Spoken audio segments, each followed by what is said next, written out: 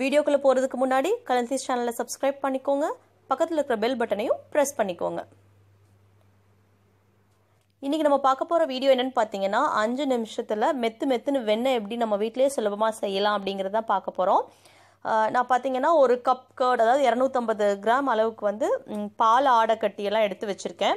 இது பாத்தீங்கன்னா ஒரு வாரத்துக்கு உள்ள பாலாடை வந்து இந்த மாதிரி பால் வந்து உர ஊத்துறதுக்கு முன்னாடியே அந்த பாலாடையை தனியாக பிரித்து ஒரு பாக்ஸில் போட்டு வச்சுருவேன். இதை நான் ஃப்ரீசர்ல எல்லாம் ஸ்டோர் பண்ண மாட்டேன். ஒரு வாரத்துக்கு ஒரு தடவை வந்து நான் வெண்ணெய் எடுக்கிறதுனால ஃப்ரிட்ஜ்லேயே வச்சுப்பேன். அரைக்கிறதுக்கு ஒரு மணி நேரத்துக்கு முன்னாடி ஃப்ரீசரில் கொஞ்சம் நேரம் வச்சுட்டு எடுத்து வந்து வெளியே வச்சுப்பேன். அந்த கூலிங் வந்து போதுமானது அரைக்கிறதுக்கு. இந்த அளவுக்கு கன்சிஸ்டன்சில இருந்தால் போதும். ரொம்ப ஐஸ் ஆனாலும் நீங்கள் ரொம்ப நேரம் வச்சுருக்கணும். பார்த்தீங்கன்னா ஒரு 10 ஐஸ் கியூப்ஸ் அளவும் எடுத்து வச்சுக்கோங்க. நீங்கள் எடுத்து ஊற்றுற ஒரு பாத்திரத்தில் வந்து ஒரு 4-5 ஐஸ் கியூப் போட்டு ஒரு 2 டம்ளர் தண்ணி ஊற்றிடுங்க. அதுக்குள்ளே நம்ம வெண்ணெயை அரைச்சி உள்ளே ஊற்றுறப்போ அந்த வெண்ணெய் வந்து அடியில் போய் ஒட்டாமல் இருக்கும் பாத்திரத்தில். அதுக்காக கொஞ்சம் கொஞ்சமாக மிக்சி ஜாரில் போட்டுக்கோங்க. ஏன்னா கூட தண்ணி சேர்த்து அரைக்கணும். நிறையா போட்டிங்கன்னா நீங்கள் மிக்சியில் அரைக்கிறப்போ அது வெளியே வந்துடும்.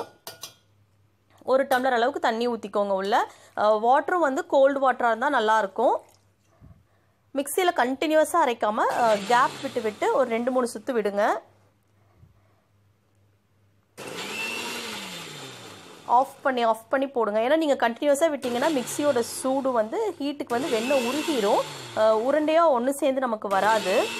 அதனால் ஆஃப் பண்ணி ஜஸ்ட் கொஞ்சம் செகண்ட்ஸ் விட்டு நீங்கள் நிறுத்திடுங்க. அதே போதுமானது. வெண்ணெய் நல்லா உருண்டு வந்துடும். ஏன்னா பால் ஆடை கட்டியில் வந்து டக்குன்னு சீக்கிரமாக வெண்ணெய் ஆயிரும். இது பாருங்கள், மேலே மூடிலெல்லாம் வெண்ணெய் தான் ஒட்டியிருக்கு. உள்ளேயும் பார்த்தீங்கன்னா அந்த ஆடையிலேருந்து பாருங்கள் வெண்ணெய் நல்லா மேலே மிதந்துட்டு வந்துடும். இப்போ நம்ம அந்த மோர்லேருந்து வெண்ணெய் தனியாக பிரித்து எடுத்துடலாம். இப்போ இதை வந்து அகலமான பாத்திரத்தில் வந்து ஊற்றிட்டிங்கன்னா நீங்கள் அந்த வெண்ணெயை மட்டும் தனியாக எடுக்கிறதுக்கு உங்களுக்கு ஈஸியாக இருக்கும். வாங்குகிற பால் பார்த்தீங்கன்னா ஃப்ரெஷ் மில்க் வாங்குறவங்களுக்கு தான் இந்த மாதிரி ஆடை எடுக்க முடியும். பேக்கெட் மில்க் வாங்குறவங்களுக்கு வந்து கண்டிப்பாக வந்து வெண்ணெய் வந்து அதுலேருந்து கிடைக்காது. பாருங்கள், இந்த பாத்திரத்தில் வந்து அடியில் ஐஸ் போட்டிருக்கிறதுனால அந்த வெண்ணெய் கீழே போய் ஒட்டாது. தனியாக மேலே மிதந்துட்டு தான் இருக்கும். அது இல்லாமல் நல்லா கெட்டியும் ஆயிரும். இந்த மாதிரி நான் எடுத்து வச்சிருக்கிற பாலாடை பார்த்தீங்கன்னா 2-3 முறையாக ஸ்ப்ளிட் பண்ணி தான் போடுவேன். ஃபுல்லாக சேர்த்து ஒரே முறையாக அரைக்க மாட்டேன். இதே ப்ராசஸ் தான். திருப்பி ஒரு கப் தண்ணி ஊற்றி மிக்ஸி விட்டு போட்டு நீங்கள் எடுத்தீங்கன்னா வெண்ணெய் நல்லா உருண்டு வந்துடும். பாருங்கள், நல்லா மேலே மிதந்துட்டுருக்கு. ரொம்ப சீக்கிரமாக ஒரு 5 நிமிஷத்துக்குள்ள வந்து நீங்கள் வெண்ணெய் எடுத்து நெய் காய்ச்சிக்கலாம்.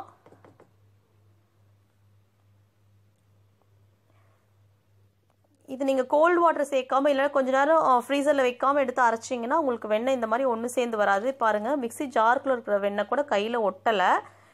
தனியாக பாருங்கள் எடுத்தோடனே வெளியே வந்துடுது. ஸோ கூலிங் கரெக்டாக இருந்ததுன்னா கையில் ஒட்டாமல் சீக்கிரமாக வெண்ணெய் செஞ்சிடலாம். ஃப்ரெஷ் மில்க் வாங்குறவங்க வந்து இந்த மாதிரி வாரம் ஒரு தடவை நீங்கள் எடுத்தீங்கன்னா உங்களுக்கு தேவையான நெய் வந்து வீட்டிலே செஞ்சுக்கலாம். நான் வந்து கிட்டத்தட்ட 1.5 லிட்டர் மில்க் ஒரு நாளுக்கு வாங்குவேன். அதனால் எனக்கு வந்து ஒரு வாரத்துக்கு இந்த அளவுக்கு வெண்ணெய் கிடைக்கும்.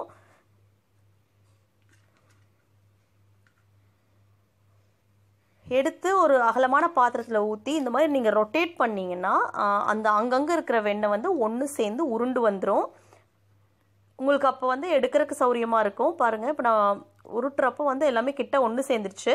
கிட்ட ஒன்று சேர்றப்போ நீங்கள் சீக்கிரமாக பால் மாதிரி உருட்டிடலாம் அந்த வெண்ணெயை.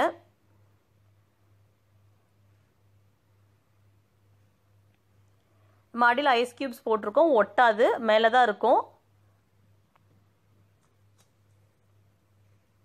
இப்போ பாருங்கள், ஈஸியாக ஒன்று சேர்ந்துருச்சு. இந்த மாதிரி கையில் உருட்டினீங்கன்னா எல்லாமே ஒன்று சேர்ந்து வந்துடும்.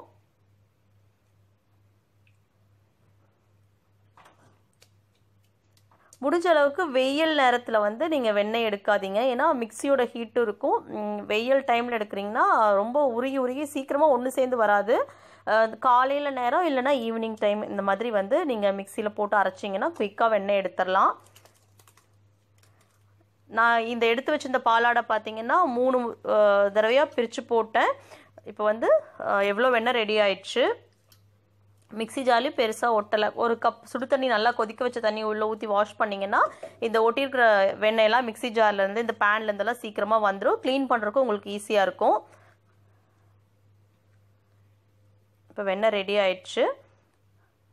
ஃபுல்லாக உருட்டி எடுத்து 2-3 முறை வாஷ் பண்ணிக்கலாம். கொஞ்சம் ஐஸ் க்யூப்ஸ் உள்ள ஒட்டுற மாதிரி இருந்துச்சுன்னா கையில் ஐஸ் க்யூப்ஸ் உள்ளே போட்டுருங்க, உங்களுக்கு கையில் ஒட்டாது.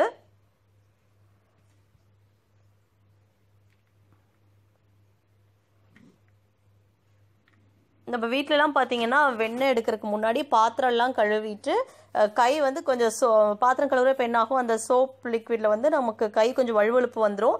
அதனால் அதுக்கப்புறம் வெண்ணெய் எடுத்தால் கையில் ஒட்டாதுன்னு சொல்லுவாங்க. நம்ம அது வேண்டியதில்லை. ஐஸ் க்யூப்ஸ் உள்ளே போட்டாலே உங்களுக்கு என் கையில் பாருங்கள் எதுவுமே ஒட்டவே இல்லை. இவ்வளோ வெண்ணெய் எடுத்திருக்கேன், கையில் பெருசாக எதுவும் ஒட்டலை. ஸோ ஐஸ் க்யூப்ஸ் உள்ளே போட்டிங்கனாலே வெண்ணெய் ஒட்டாமல் வந்துடும். பாருங்கள், ஒரு வாரத்துடைய பால் ஆடை வந்து ஒரு 250 கிராம் வெண்ணெய்க்கு அதிகமாக எனக்கு ஒரு வாரத்துக்கு வந்திருக்கு. இதை வந்து நான் ஒரு 5 to 10 மினிட்ஸில் செஞ்சுட்டேன். செஞ்சதுக்கப்புறம் நீங்கள் இந்த வெண்ணெயாகவே ஸ்டோர் பண்ணணும் அப்படின்னு நினச்சிங்கன்னா, வேறு யூஸ்க்கு வேணும் அப்படின்னா 2-3 முறை நல்ல தண்ணியில் சுத்தமாக வாஷ் பண்ணிவிட்டு, மோரோடு இருந்தால் தான் உங்களுக்கு வந்து வெண்ணெய் சீக்கிரம் ஸ்மெல் வரும். இல்லைனா வந்து வெண்ணெய் ரொம்ப நாளைக்கு நீங்கள் யூஸ் பண்ணலாம் ஃப்ரிட்ஜில் வச்சு. நல்லா வாஷ் பண்ணிவிட்டு அதுக்கப்புறமா வேறு ஒரு கண்டெய்னரில் போட்டு நீங்கள் ஸ்டோர் பண்ணிக்கோங்க.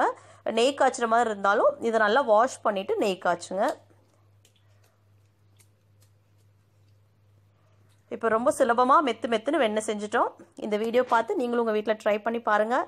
வீடியோ பிடிச்சிருந்துன்னா கண்டிப்பாக கலந்தீஸ் சேனலை லைக் பண்ணுங்கள், ஷேர் பண்ணுங்கள், மறக்காமல் சப்ஸ்கிரைப் பண்ணுங்கள். தேங்க்ஸ் ஃபார் வாட்சிங். தேங்க்யூ.